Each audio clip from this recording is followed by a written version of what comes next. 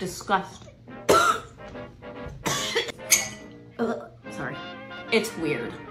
Recipe number 5 from my great-grandmother's recipe book from the 1920s. 4 ingredients, 2 of which are straight from hell. So this is exciting. Simply a bed of lettuce and put your orange sections into the shape of a flower. Garnishing with maraschino cherries, thanks a lot Ruthie Poo, and mayonnaise squeezed, oh god, all around. Here you have the delectable orange flower salad.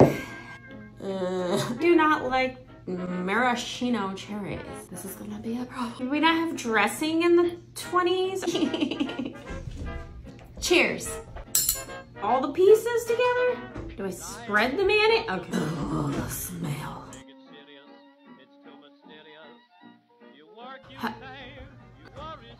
Orangey. More mayonnaise? I don't really get it. Oh, don't need more mayonnaise.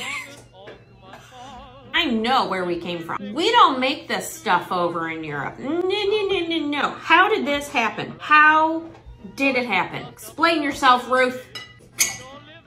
Sorry. I don't really know how to describe this to y'all. It's weird. It's not disgusting. Take out the cherries, take off the mayonnaise, Sonic glaze, and call it a day. We've got a lot more to go, so stay tuned for number 6.